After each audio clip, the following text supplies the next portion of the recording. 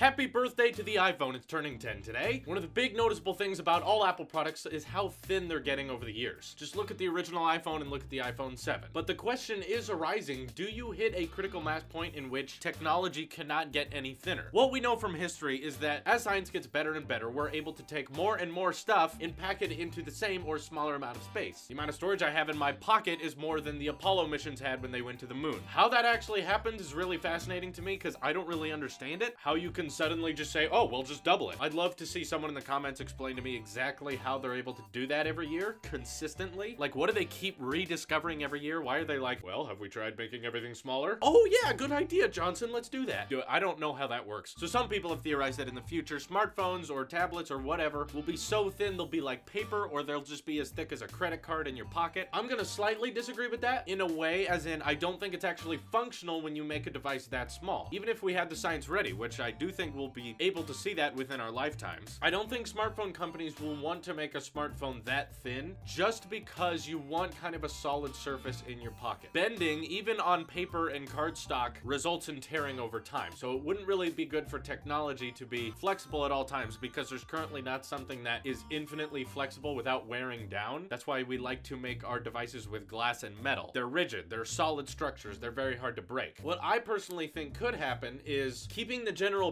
border of a smartphone or tablet or desktop, whatever, keeping that fairly thick so that it still has some grip to it and it still has some rigidness. And then maybe in the middle of the phone we can get more creative. There are already ways of projecting pixels onto glass. Transparent glass, as in you can see through those pixels at literally what is behind it. But again, all of the components of a smartphone have to take up this amount of space right now. But perhaps in the future we could push all of those components, both the camera, the specs, speaker, microphone, all into kind of a border that kind of looks like a bumper case. Just imagine a bumper case with like the glass on the inside of it, and that's where your stuff is projected. Bezels will be as thin as possible, but still. If we had phablet-sized credit cards in our pockets, first of all, that could get sharp. If it was still rigid but thin, that's just kind of like a cutting hazard, as well as being incredibly easy to lose. I've already had a few times where it's annoying how easily my phone slips between the seats of a car. I'll have it sitting there and then it'll slip down and be like, oh, it fell into an impossible to reach crack because my fingers are thicker than the phone, so the phone fell into this little crevice and now I can't get it. That's where the new problem arises, that things are too thin. They become easy to lose, and given if we had kind of a glass display on the inside, maybe even hard to find. As things are getting smaller though, priority one, can we all just agree that the iPhone 8 should get rid of the camera bump? Before you make the actual phone thinner, focus on that because you gotta get over that. Either expand the battery and make the phone flush, or if you found a way to make all the components smaller within the iPhone, make room for that camera. That would be great.